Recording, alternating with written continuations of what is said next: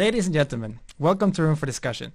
Today we have the opportunity of interviewing one of the most relevant figures in tackling the economic impact of the corona crisis. It is surely a pleasure for me and Alexander to be joined by Mr. Phillip Lane, Chief Economist of the ECB.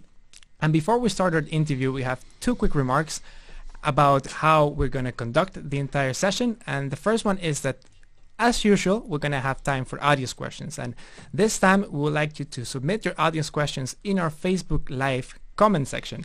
And throughout the interview, our colleague here, Joaquin, will give us the questions and you'll be able to ask them through our voices to Mr. Lane. Do not shy away, and please make sure to send your questions, of course. And the second remark is that before we start the interview, we'll have some quick remarks on the way the ECB is tackling the crisis from Mr. Lane. So without further ado, Mr. Lane, thank you for joining us, and the floor is yours. Thank you. So I very much appreciate the invitation. Of course, when the invitation originally came to me, it was before the COVID-19 crisis. And my anticipation is that without that virus coming along, the focus of the discussion would be on our medium-term monetary policy. So let me start with medium-term monetary policy before turning to the crisis.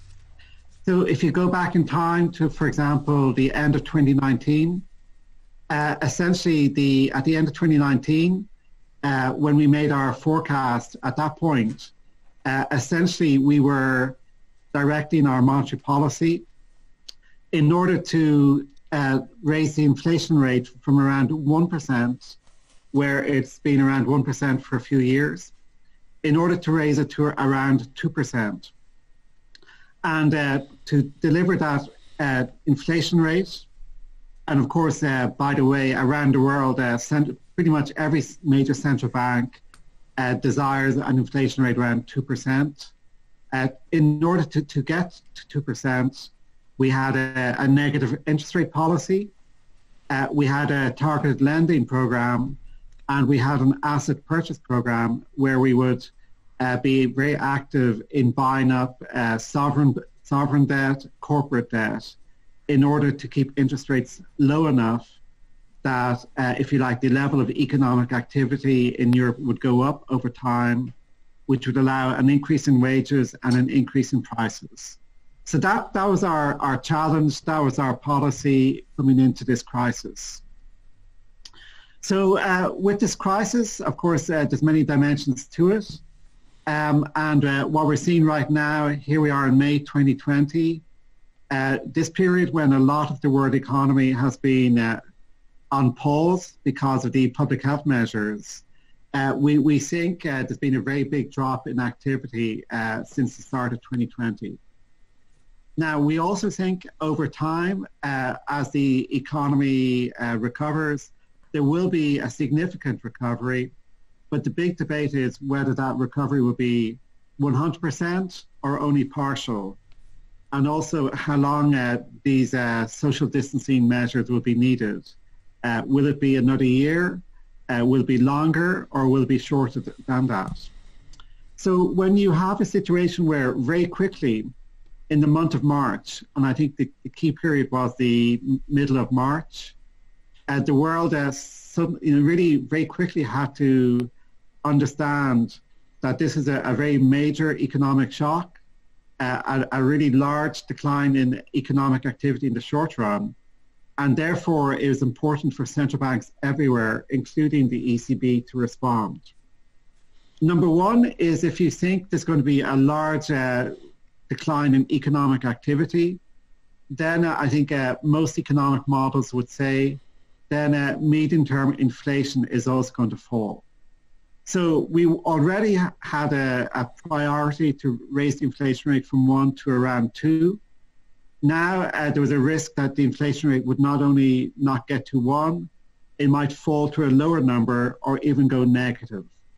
So all central banks would be very concerned about the scenario we faced, and we had to act.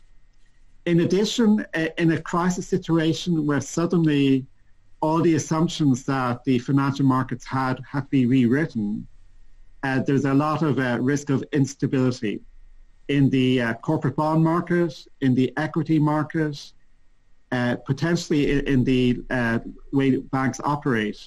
And therefore, a very classic role for a central bank is to step in to stabilize the normal activity of banks by providing liquidity and to stabilize the operation of financial markets. So again, we've seen this everywhere, the Fed, Bank of Japan, and here in Europe at the ECB.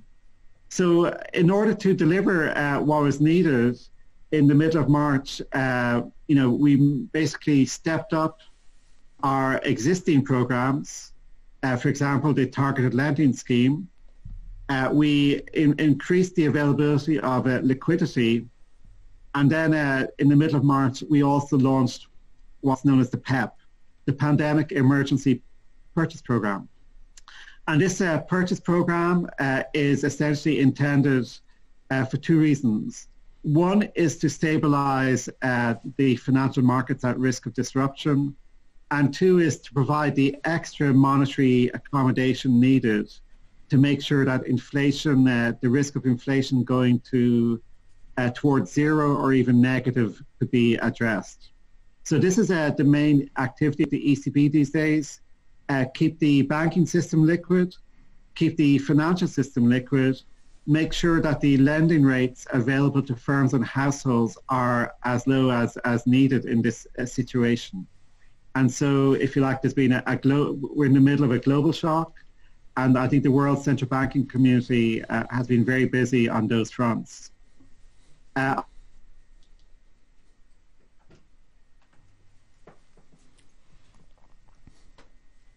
Banking supervisor for Europe, and so the single supervisory mechanism at the ECB, or led by the ECB, has also been making sure the way banks operate is directed at keeping credit flowing in this period. And of course, everywhere, there's a very big role for governments, both in terms of the public health emergency, but also through fiscal policy, supporting all the workers and all the firms that have been shut down for this public health reasons.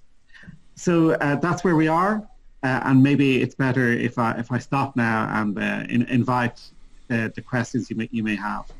So back over to you. Yeah, thank you, Mr. Lane. Those were very interesting remarks. I think that everybody got a very good overview of what the ECB is doing. And before we delve into a more detailed conversation about all the tools that you mentioned, we'd like to first go back 1 week in which a very perhaps salient news was all over the Financial Times, Bloomberg, etc. And that was the ruling of the German Federal Constitutional Court. So basically, the ruling said that the ECB had 3 months to prove that there was no verge of the proportionality principle in their public sector purchase program that was in place in 2015. Our question to you, Mr. Lane, is we can imagine that you were perhaps one of the first ones to get this briefing from the ruling of the court. What was the first thing that crossed your mind? So, of course, last week, like everyone, as you know, I'm sure everywhere court judgments are not pre-released. We would have seen them at the same time as everyone else when they were uploaded to the website and when the judgment was read out. So I think we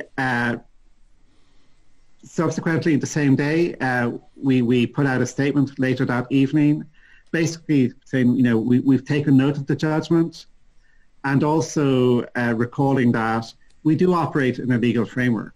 So the ECB, it's very important, we're a very independent institution, but in the context of the European Treaty.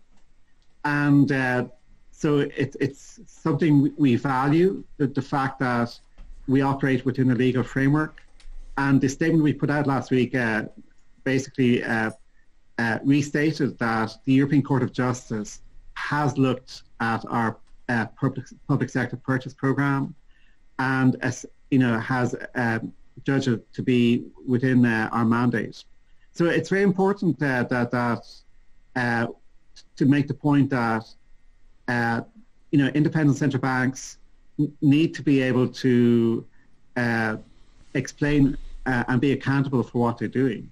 And through the European Parliament and through the European Court of Justice, we perform that. Let me emphasize in that is that essentially, that we have a very clear mandate. Our mandate, the primary responsibility is to deliver price stability. And essentially, all of our actions are assessed and, motivated by what is needed to deliver price stability. So maybe let me emphasize in this context that around the world, so it's not remotely something that's unique to the euro area. We have these pressures, which mean that the kind of working of the economy requires very low interest rates. So the way economists normally think about that is we have an underlying economic force, which is basically quite a high desire to save. So whether that's people, in my age group, looking to save for retirement, whether it's, if you like, a greater appreciation maybe than historically that disasters can happen. So disasters like the global financial crisis, natural disasters like we have now, like a pandemic. So if you like, there's a phrase called precautionary saving. Yeah. So there's been more precautionary saving, I think. And then also for a number of years, governments had been quite cautious. So in Europe, the amount of public deficits had been quite low since the global financial crisis. So there's a big increase in the crisis, but then it's been quite low in recent years. So, Mr. So Lane, what that meant is... would you say that then the ruling itself, it won't have any effect on the way monetary policy is being conducted in the ECB? Or do you think it would? So again, to repeat, we've already had the legal assessment that this policy is within what's permitted within our mandate. But I think I think behind all of the discussion, the deeper issue is essentially why are we in a world where interest rates are so low? And let me again come back to that. One is I've said there's a high desire to save, and that's married with an investment rate that's lower than historically normal. And with this new crisis now, those trends I think are reinforced, at least for now. And so what does that mean for the central bank? It means if you have a situation where the world economy and the European economy needs a low interest rate to maintain activity, and if inflation is low, then if you like, the monetary interest rate that we set is going to be low. And in fact, it's been negative in recent years. And then what does that mean? It means if that is not enough, if inflation is below target, or if there's a negative shock, then in addition to the main instrument of the monetary interest rate, we also have to do asset purchases. And this is, if you like, something that's been much debated, I know, across Europe, because it sounds odd. It sounds something that is not in the traditional textbook. But in fact, historically, it's been used widely. And look now what's happening. At the Fed, there's a very large asset purchase program. It's been resumed at the Bank of England, Bank of Japan. Now the Bank of Canada is getting going. So if you like, it's what was seen maybe 5 years ago as an unconventional measure is now, if you like, very much the needed. It's orthodox. Right. It's how a central bank in these conditions is going to operate. Right, Mr. Lane, we will definitely touch on all these things you're talking about in the asset purchasing program and the targeted operations. But on the more positive side of things in the current news, we often hear, Fabian and I, that the ECB is described by many commentators as the glue that keeps the Eurozone together in these times of adversity. Would you agree with this assessment? So, I mean, the ECB obviously is unique in having this the responsibility that we have a European Union, which is a remarkable framework because it doesn't fit into either category too easily. It is not a federal system. So quite often, and I'm sure maybe in many of the studies you read as students, there's a comparison. Why can't the European Union be like the United States of America? Yeah. But do you ever see these comments, this valuation of the ECB as doing damage to your legitimacy? Well, let me just continue. The point here is it's not always so easy to communicate because it's essentially easy to have a kind of either or. You either have a federal state like the US or you have a nation state. And of course, as you know, the European Union is a hybrid. Yeah. By and large, most power remains with the nation state. But within the framework of the single market, the freedom to travel, more and more significant European institutions like the European Stability Mechanism, the European Investment Bank, plus the single currency. So we have a unique framework. And by the way, in surveys, there's a Eurobarometer European-wide survey. The euro is quite popular. Okay. So I think people appreciate this. But it is a headache if you're studying political science, if you study other institutional frameworks, because there's no exact comparison. So we are operating in a situation where at one level the treaty is very clear. Yeah. So we have a very clear European treaty. But what's also fair to say is that when the ECB was set up in the mid-late 90s, the events that have happened more recently were not fully anticipated. So it's also important to appreciate the European monetary system has to evolve. And there was a big evolution in 2012 with the banking union and with the creation of the European Stability Mechanism. So, it's not the case that the euro today, the ECB today, is the same as 20 years ago. So it's a kind of dynamic, evolving situation. So it's, of course, it's an easy point to make, the contrast between having a single currency and 19 sovereigns. Yeah. But, I think this works in its unique way. And if you like, there's always a discussion about the balance between central fiscal capacity and national. But I think that's secondary. The euro can operate under many different options in terms of fiscal policy. And Mr. Lane, now we're going to go back towards discussing some of the very interesting tools that you mentioned in your remarks. And the first one we want to refer to is the targeted long-term refinancing operations, or the so-called TLTROs for the people in central banks, which are basically cheap loans that the ECB provides to commercial banks so that people like Alex and me and you can get credit, and also businesses, of course. You mentioned that there were some adjustments made to the TLTROs to face the corona crisis. Could you briefly tell us which were these adjustments and why were they necessary when it comes to the corona crisis? So the challenge we face is, in any downturn, the temptation for banks is actually to lend less. Because if you show up with a new business idea, or there's an existing firm, of course the probability of you making high profits is going to be less in a recession than in normal times. So without the central bank and governments, for that matter, playing a role, the natural force is for a recession to be made worse by a credit squeeze, a less availability of credit. So governments can fight this by offering guarantees.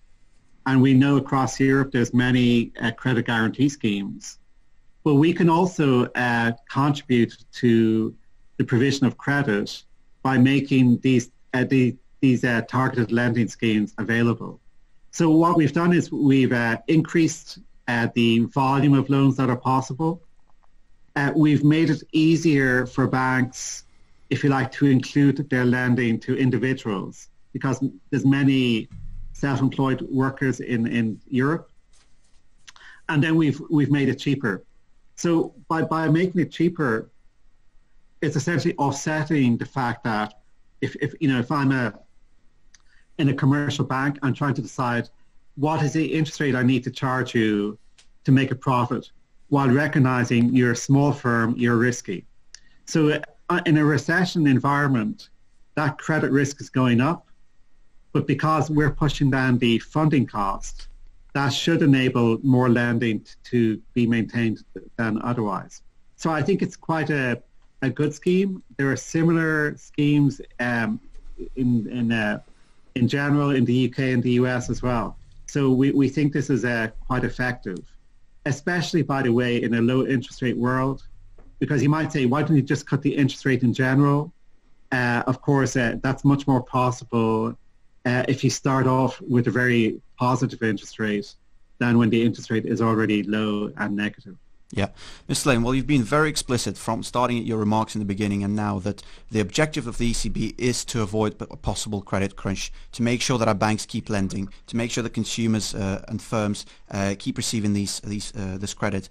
And of course, that is very natural in this situation. But on the other hand, of course, we do have a problem arising from this crisis. That is the non-performing loans. We're seeing that the consumers that are now out of jobs, the businesses that have stopped their operations, of course, they're struggling in repaying these loans. And that is really increasing the threat of non-performing loans for the banks. On top of that, you've been very clear with the low interest rates that are present at the moment. So the banks are ever less profitable. And this creates a conflict, in my view. How much can the banks keep on lending before going bust because of these pressures? So you put a lot into that. Well, I think it's important to break that down into different components. Please, yeah. Number one, again, we've published so many studies in recent years to challenge the notion that the low interest rates hurt bank profitability. So the low interest rates has allowed the European economy to grow more quickly. Mm-hmm. And therefore, first of all, the amount of lending, the amount of demand for loans has gone up. So in a more prosperous economy, there's more viable firms, there's more households confident and looking to borrow. Number two, default credit risk goes down, because if the economy is growing, the amount of defaults, the amount of non-performing loans goes down. So the low interest rates, we think, has many positives. The low interest rates also enables, because banks, as you know, not only funded by their customer deposits, they're also funded by the bond market. Yeah. And with the low interest rates has allowed the banks to raise funding more cheaply on the bond market. We've introduced last September what's called tiering, that the fact that the excess reserves they hold with the ECB now pay a negative interest rate, there's a degree of protection against that. So I think the ability of the banks to operate is something we obviously look at, but I wouldn't connect the well-known and much discussed profitability challenges facing European banks to low interest. To me, in the round, the low interest rates helps banks, it doesn't hurt banks. But let me mention also, it's very important that there's a lot of lessons that have been learned from the last crisis. So going into this crisis, the banks have a lot more capital than they did in 2008. So their ability to take losses on loans has gone up. Governments are supporting households a lot. And by the way, in the Netherlands, the scheme is especially impressive. So even people who've lost their job or have less hours in work, by and large, a lot of their income is protected because there's all sorts of payroll subsidies. Yeah. Equally for firms, the fact there are also the firms, yes, they've lost a lot of revenue, but if the wages of the firms are being met in part by the government, the losses of firms are contained. So I'm not disagreeing with you. In a recession, non-performing loan indicators will go up, but it's important to be quantitative about that and carefully calculate the issue. And through the combination of the banks being in better shape, the fact that a lot of the risk is being transferred to the government through their response is, I think we obviously keep an eye on this, but I think also, even going back to the TLTRO program, that's another program that is supporting the banks. Absolutely. So, you know, I think we have a big economic crisis. We always have to keep an eye on the financial system and the banks. But the first order concern now is keeping firms and workers going. Okay.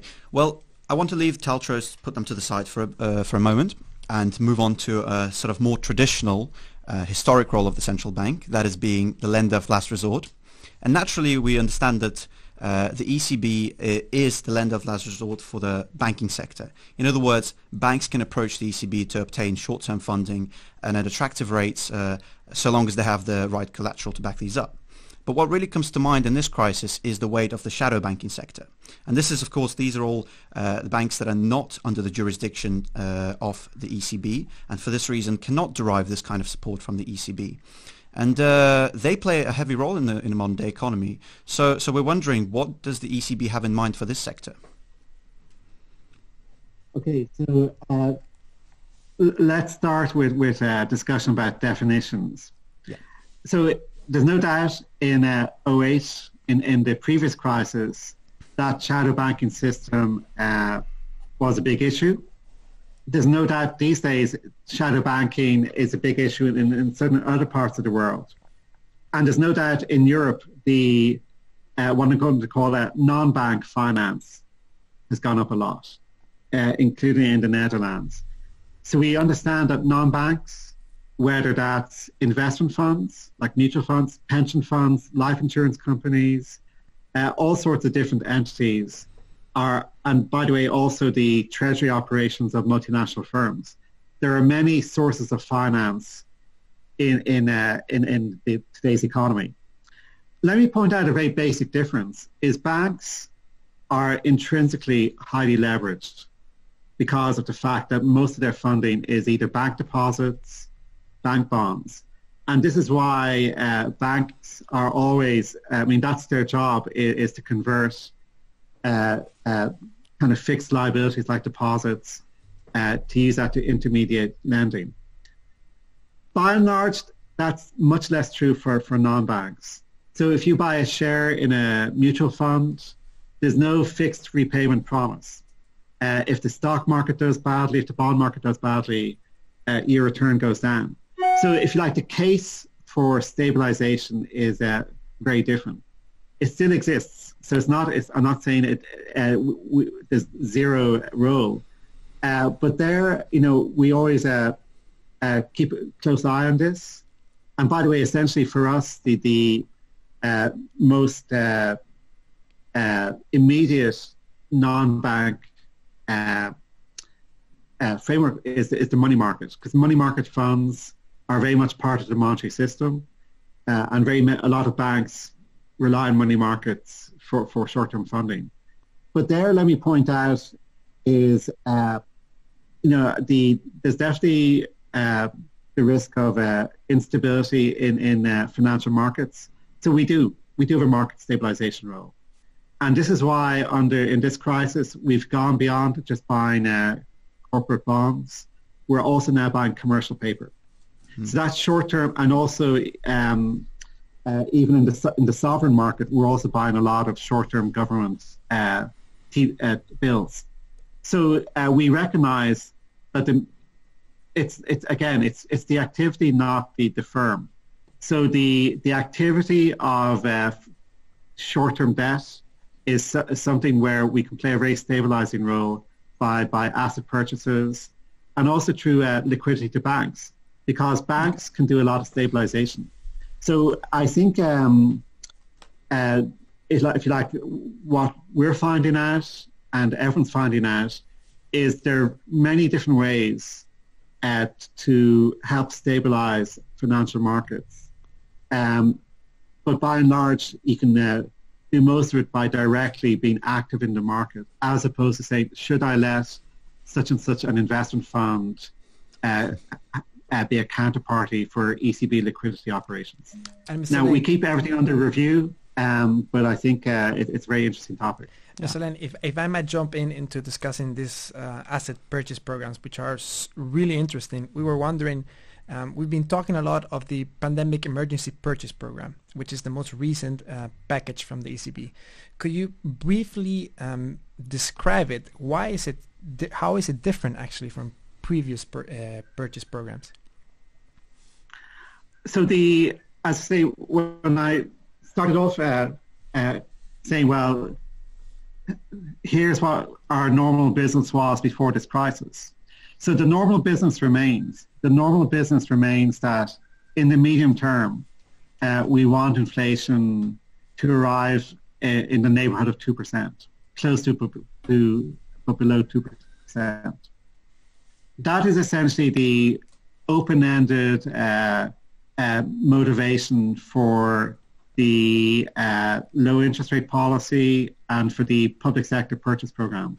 And we have what's called forward guidance. We say that the public sector purchase program will continue until at least after, well past the time we've started the reinvestment after, but the purchase program until shortly before we start to raise the interest rate. So that's, if you like, the normal business. With this crisis, we're in a non-normal situation. So the pandemic emergency purchase program is essentially to protect against downside risk. So what I'm saying is there's a risk that inflation will not only, without action, not converge to 2, even its current, or the end of 2019 stability around 1 is at risk. So if you have a very big recession and you have a financial crisis because we don't stabilize the financial markets, we think that with downward pressure on inflation, it could even force inflation negative, which is a very tricky situation to deal with. And so the role of the pandemic program is basically stability and to avoid that downside risk. Why is deflation so dangerous for the people who are wondering why? We have been talking a lot about the risk of deflation, but what makes deflation so problematic in your opinion? Well, essentially, it's a bit like raising the interest rate. So if you want economic activity today to be maintained, then you want essentially an incentive to spend today, not spend tomorrow. One way to give an incentive to spend today and not spend tomorrow is a low interest rate.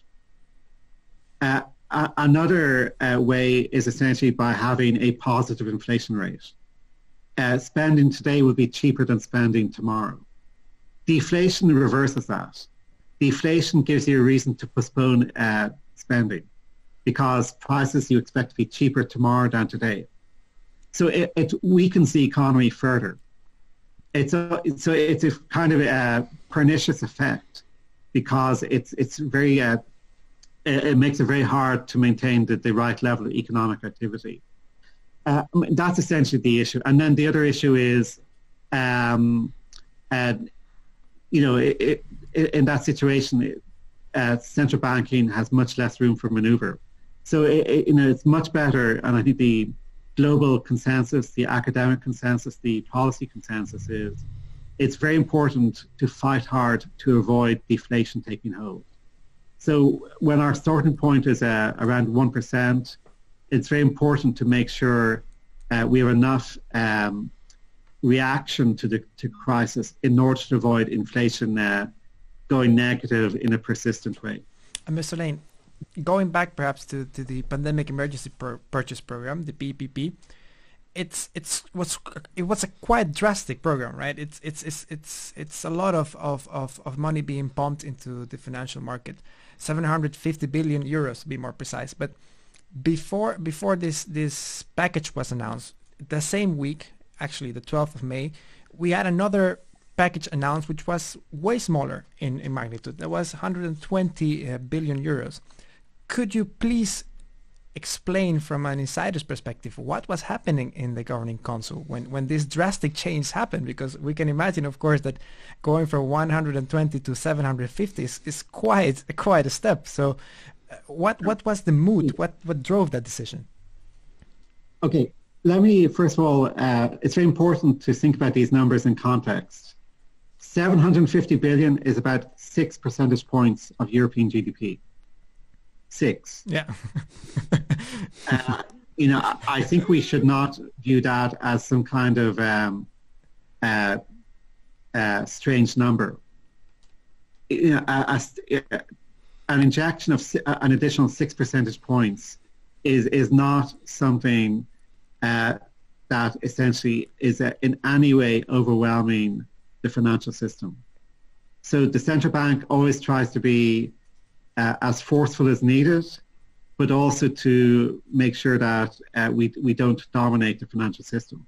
So, I'm going to disagree with your characterization of the scale. Now, when the history books are written, those days globally, between March 12, when we announced the 120, and March 18, when we announced the 750, I think by far the dominant issue there was just the realization around the world about how persistent and how severe this crisis was going to be. So if you like, the world, and, I think I'm correct, that other central banks moved in a big way in between. So the dominant issue was essentially, this, by the way, this is very important with monetary policy. When we make decisions, it's always for now, because we know we can always make a new decision.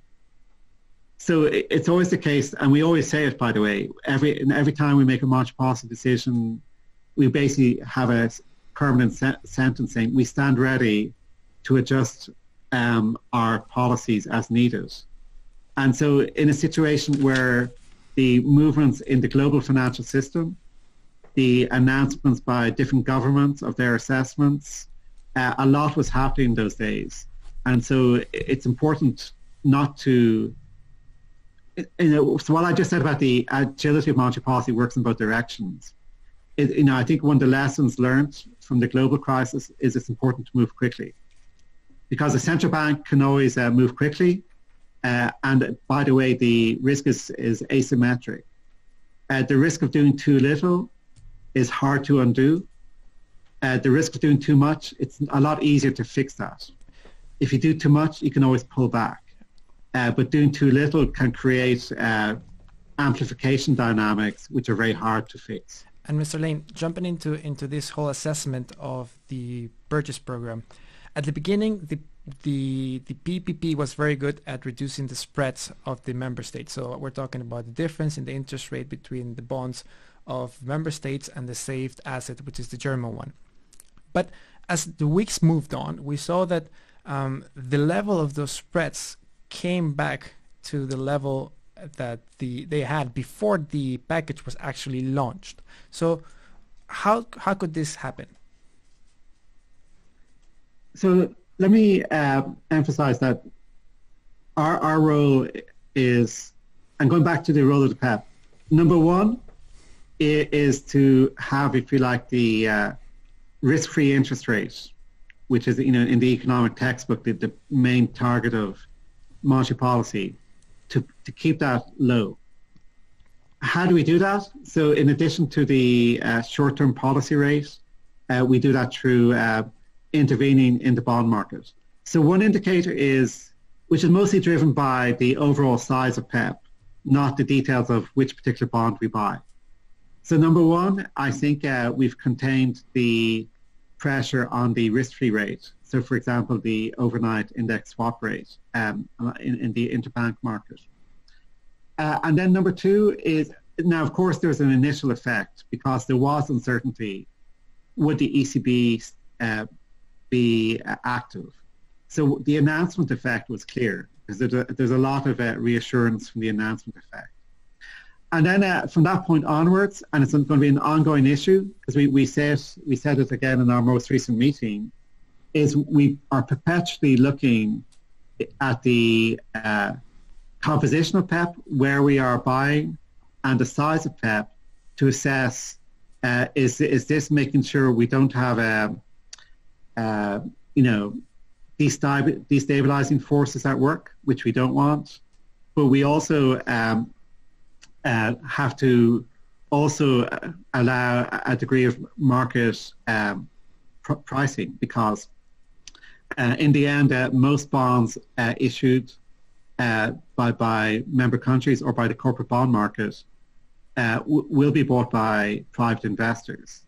And so, there's always going to be a dance between the role of the central bank, and the same in the US for the Fed, or in the UK for the Bank of England, between being a very stabilizing force, while at the same time recognizing that the pricing of bonds have to be such that they attract investors. Yeah, but now, having said that, we also have to recognize that in turn, if there is upward pressure on interest rates because of very high amounts of debt being issued, if that's contractionary for the European economy, we have to keep on look at that. Well, how much do we offset that? Because we have to offset a kind of aggregate contraction. It's not on a kind of a sector by sector basis. Yeah, well, when thinking about this issue, Mr. Lane, about the divergence that Fabian just spoke about, we also noticed that it was around the time when the negotiations on the Corona bonds, the so-called Corona bonds, which are the Euro bonds scenario, that was the time when negotiations failed. And that's when we saw the divergence in the yield spreads renewed. Is this something that you have considered? How do you mean consider? So the role of Corona bonds, essentially. Like, does the ECB have a stance on this policy? So the way I'm going to phrase it is obviously in terms of decision making, this is clearly with the member states. Yeah. So we always just live and operate in line with whatever the European system decides. So it's not for us as a central bank to say such and such a scheme is necessary. That's for the preferences and the negotiation of the member states. But what is something that we do say, and at least I would say, is that it's very important that to recognise that the joint power of the European Union to raise debt is very powerful. We've already seen it, for example, through the ESM bonds, or the European Investment Bank. We already have euro area debt in those kind of very limited senses. And so there's a lot of global interest if there were more joint issuance by the European governments. Okay. And I suppose the nuance with the Corona bond idea is that, of course, the old idea of Eurobonds was maybe not very successful because of the fact that the starting point of countries were very different. You had high debt countries, low debt countries.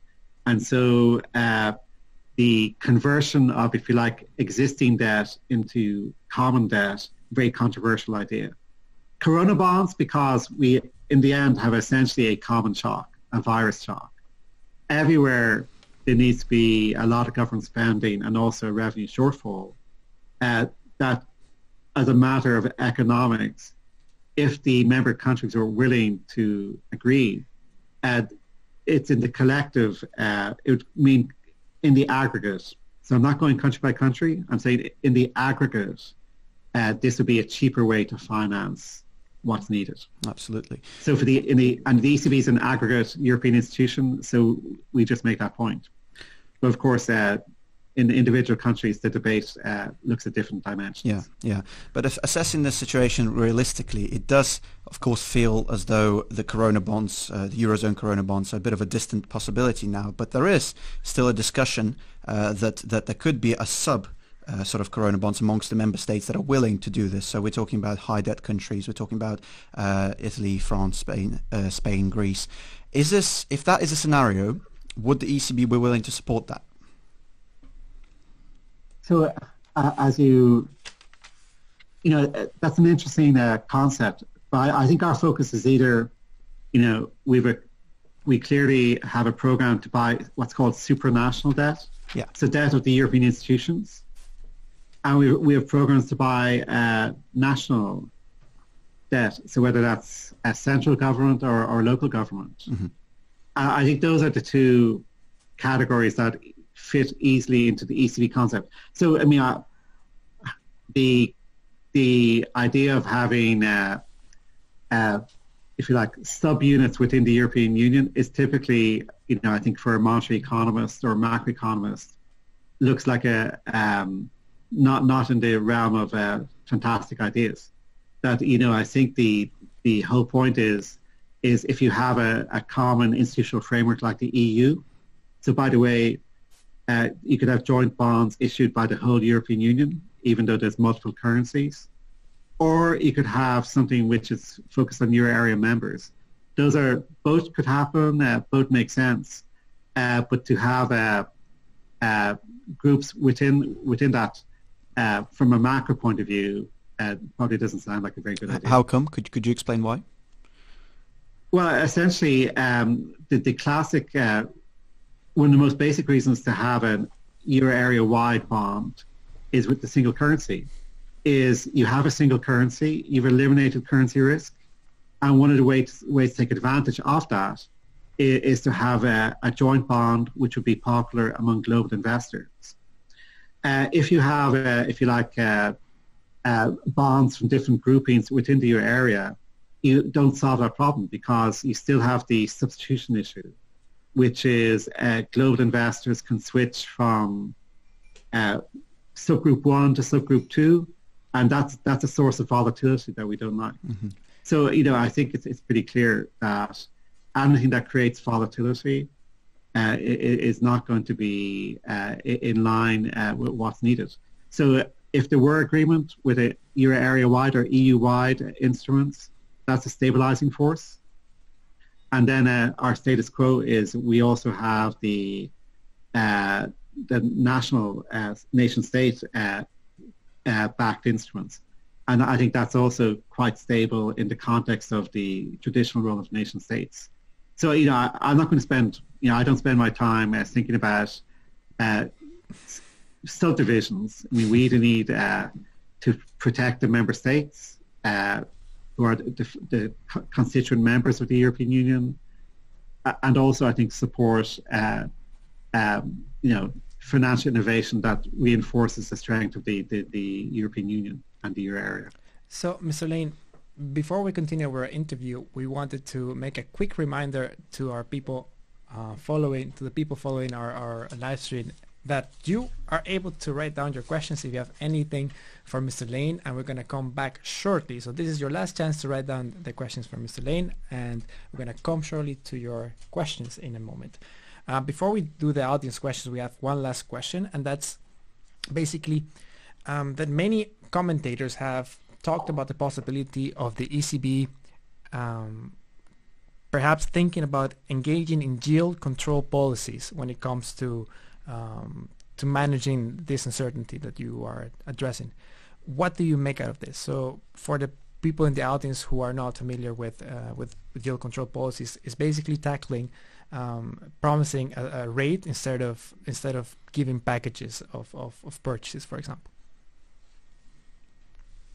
So, obviously it's an interesting idea, and there's been a version of it in Japan.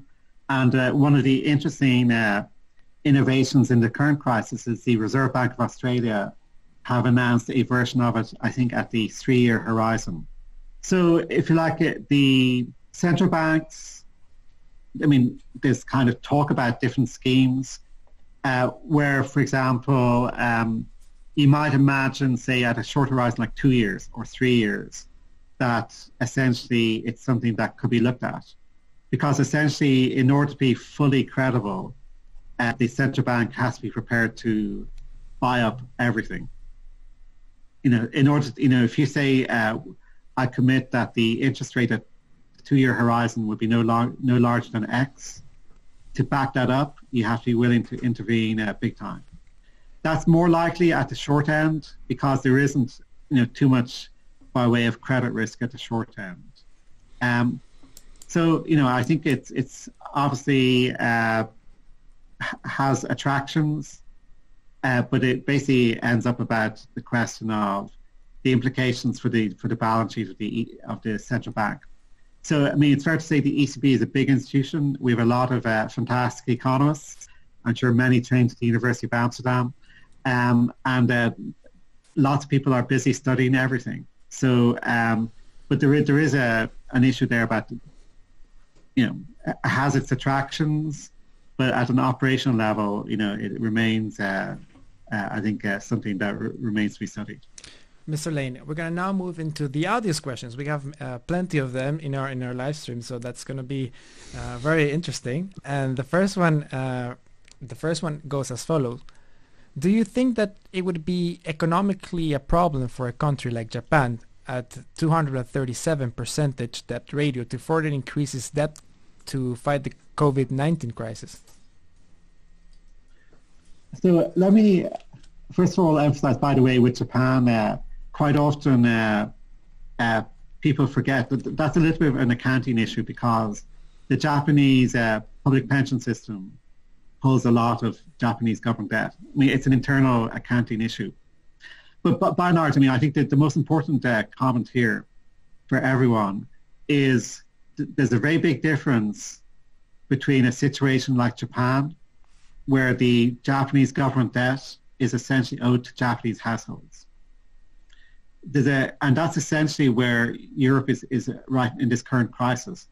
Europe does not have a big current account deficit. In fact, it has a surplus. Yeah. So the macroeconomics of high public debt, when it's been financed by high household savings, and as you probably are aware, what's going on right now is there's very high household savings because people are not consuming. So the macro dynamic of an increase in public debt at the same time of an increase in household savings is very different to the crises we saw 10 years ago, where essentially the high sovereign debt or high banking debt was joined with a high current account deficit. Because in that situation, if you've borrowed the money from global investors, essentially it's a drain on the economy. The servicing that debt is a drain on the economy because you're making payments outwards. If the government is making debt payments to households, the money stays in the economy. It's much less macro relevant. So that's one basic point about who owns the government debt. And number two is the interest rate. Is even for public finance, what really matters is how expensive it is to service the debt. So at very low interest rates, the ability of governments to carry high debt is very different. And this goes back to what I said earlier on. The biggest economic question is there's very strong reasons right now for interest rates to be low. And again, I'm not talking about the central bank monetary rate. I'm talking about the underlying real rate driven by saving and investment behavior. And in a world of low interest rates, a lot of kind of the casual numbers you might think about how on earth can a government have that level of public debt and it not be a problem. We have to revisit those assumptions. Right. And Mr. Lane, we have another question, which goes as follows: to a certain extent, the disruption of these global supply chains may drive up consumer prices and thus inflation. How does the ECB factor such circumstances when modeling monetary policy measures that aim at achieving the inflation target? So I think that we recognize that could be a fact. And we see it already a little bit in some areas. So let me emphasize that, again, in the ECB, there'll be a lot of kind of modeling going on. Mm-hmm. So, a very important part of any model is how quickly costs go up when activity goes up. And one of the stories the last 15 or 20 years is with the global supply chain. Essentially the costs have gone up more slowly because you can operate at global scale. There can be a lot of scale economies and so on. So if we end up with those global supply chains being broken, or we have more regional supply chains and so on. So it is the case we would expect to see costs rising more quickly as activity recovers. That is true. So if that effect is there, that's going to be relevant.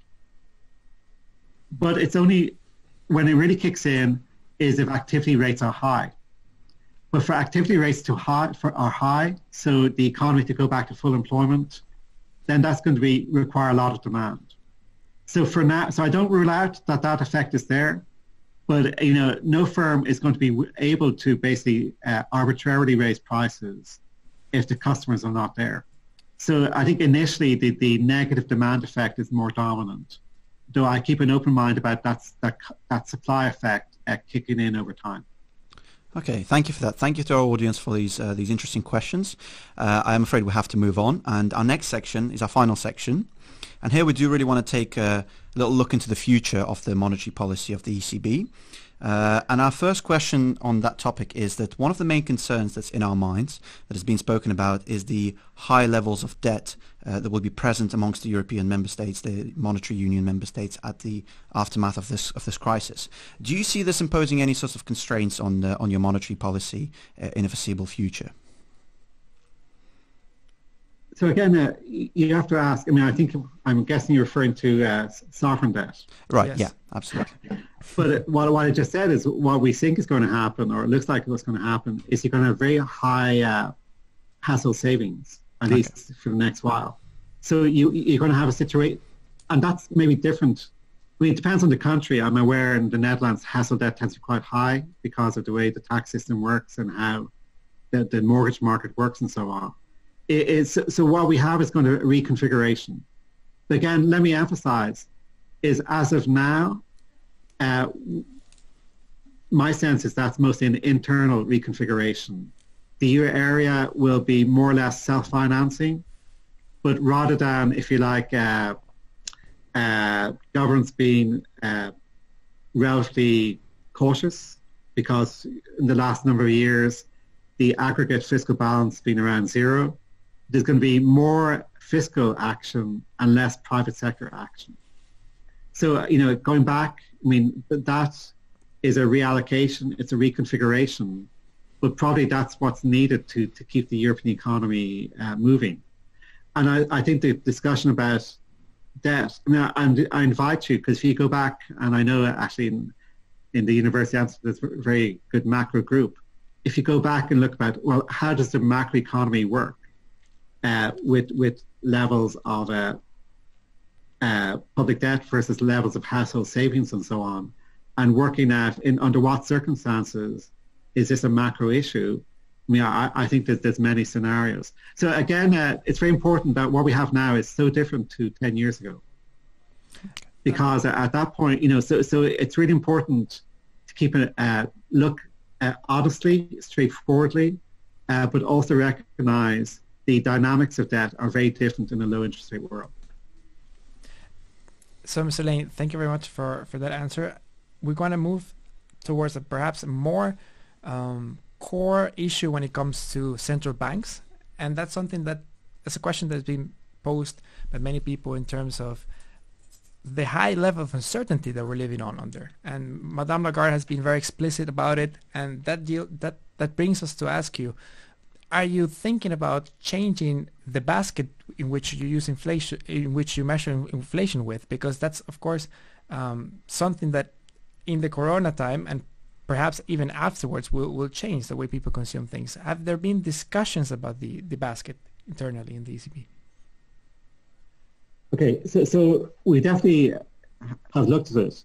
So spending patterns right now in March and April have been quite different to normal.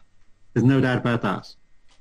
Well, first one, number one is maybe say the level of consumption has gone down. So what we just talked about, a lot of people are just not spending, they're saving. And that's partly forced saving because what you'd normally spend on, you can't because the activity is restricted. There's definitely more eating at home, less eating in restaurants, less spending on travel. So yeah, we've looked at all of that, and it's in the overall terms, it's not making a giant. It could in principle, but in the actual quantitative calculation, there's some forces raising the inflation rate, some forces lowering the inflation rate. So in the overall scheme of things, it's not really having a dramatic effect. And which so are we definitely, we do make those adjustments. So that's pretty obvious. We should do that, and we are doing it. and which are There's no doubt about that. I was just wondering, because you mentioned that there were some pressures up for inflation. Would you mind in telling us where do they come from? Well, essentially, the core area is food, because there's a lot of people demanding. Supermarkets are very busy. I mean, that's really the most obvious area. I'm pretty sure the cost of medical equipment is going up as well, so for obvious reasons. So. Okay.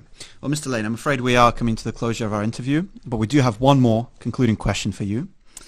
Well, history has taught us, Mr. Lane, that sometimes it can be enough to, as one sentence, one phrase, such as whatever it takes to save the world. What is the sentence that we're looking for this time, Mr. Lane? Okay, so you've put me on the spot there. But so my own personal sense is, and again from the point of view of the ECB, my sense is the ECB will do its job. We're going to do our job. Thank you. And there's a lot of headaches to solve. You shouldn't be worrying about the central bank. We'll do our job. Thank you. Thank you very much. That's definitely reassuring.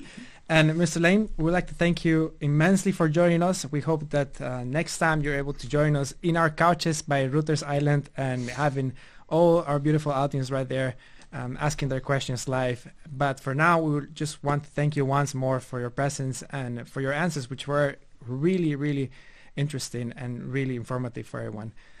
For the people at home, thank you for joining us, and make sure to stay tuned, stay at home, and stay healthy. Thank you. Thank you very much. Thank you.